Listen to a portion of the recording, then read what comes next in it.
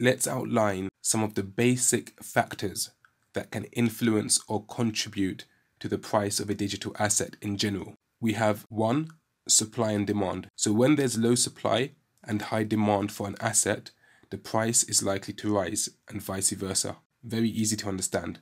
2, market sentiment. And this is how the market participants perceive the asset. If there's high confidence based on good news and developments, progress, this can increase the demand for the asset, and vice versa. 3, we have adoption and usage.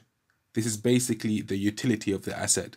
Is the asset being used and adopted? Because high adoption and utility of an asset can potentially impact the price in a positive way, especially if the asset has good tokenomics, and vice versa.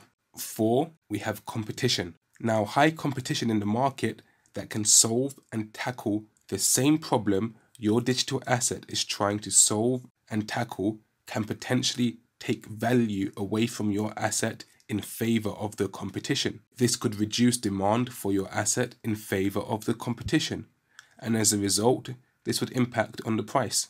We have number 5, regulation. So regulations can either create a favorable environment that encourages adoption and usage, or an unfavorable environment for your asset that negatively impacts the price.